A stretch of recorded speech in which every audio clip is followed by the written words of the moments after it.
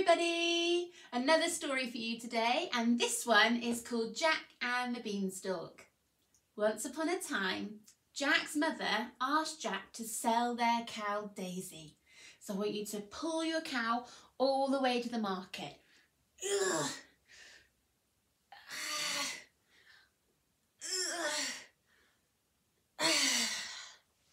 It was a hard thing to do to sell their cow because they had no money. But a wise old man came up to Jack and said, "I'll buy your cow for these magic beans."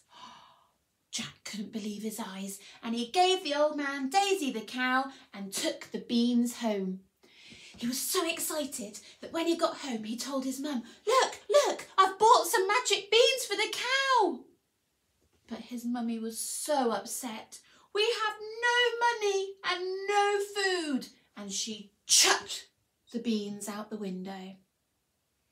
That night, whilst Jack lay sleeping, something amazing happened.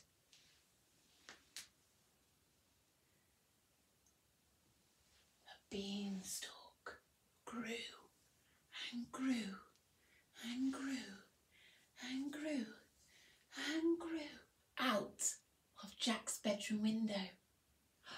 The next morning, he decided to climb the beanstalk. The beanstalk went right into the clouds, and at the top was a castle. Jack tiptoed into the castle.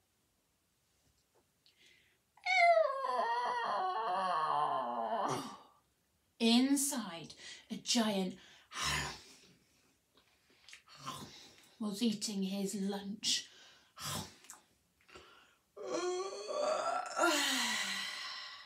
He started to feel tired as he counted all of his gold coins. Eventually, he fell asleep.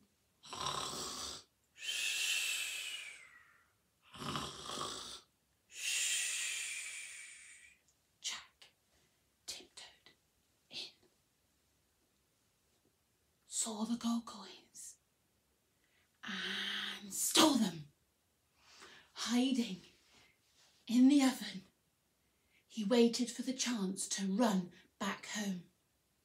But the giant woke up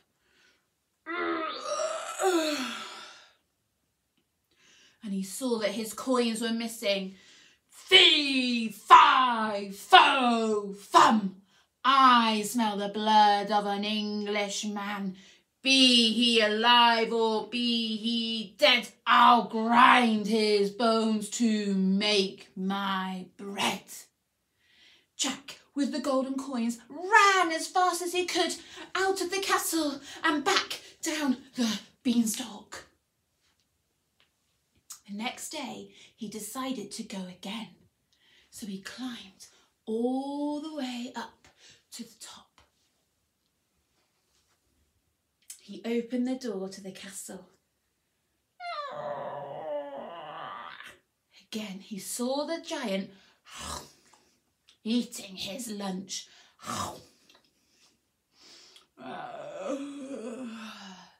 He started to get very tired, but he was stroking his magic hen who lay golden eggs.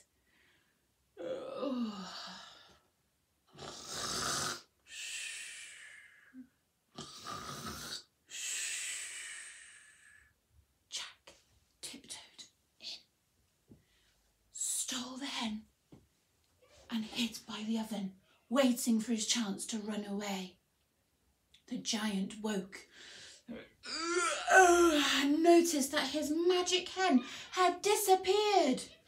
"Fee, fi, fo, fum!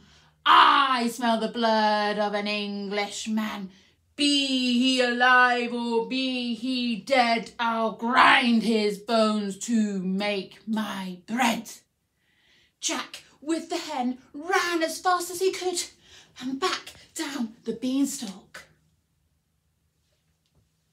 The very next day, Jack couldn't resist and visited the castle one more time.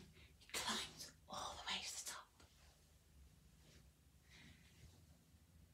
opened the door. Again, he saw the giant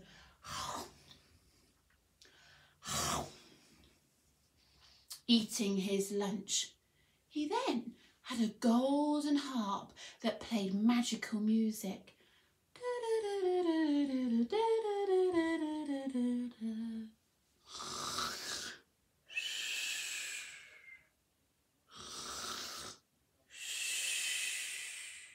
Jack tiptoed into the castle and grabbed the harp.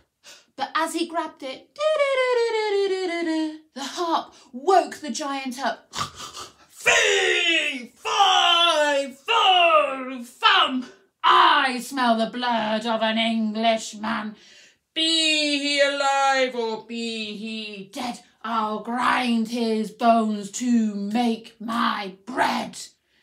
The giant chased Jack out of the castle, and Jack scrambled down the beanstalk and grabbed his father's axe, and he went chop and chop and chop and chop, and the giant fell and hit the floor. And that was the end of the giant. But Jack and his mother lived happily ever after with all their gold coins, their magic hen, and the beautiful harp that played lovely music.